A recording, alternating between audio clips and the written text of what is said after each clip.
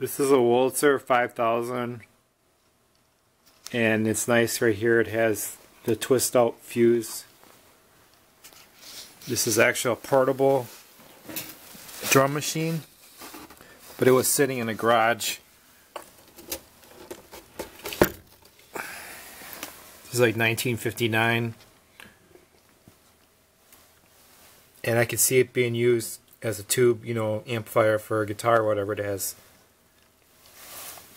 hook up for a speaker. And it does make noise, turning on now, hissing noise, but I think it's coming from here.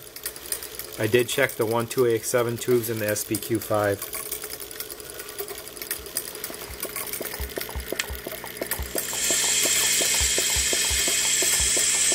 You can hear it hissing, and that's just...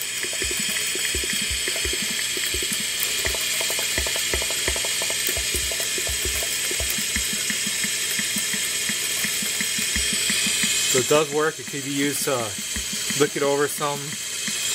But I believe, like I said, the problem is coming from this unit itself, and the amplifier is just amplifying it. So I'm parting out the unit.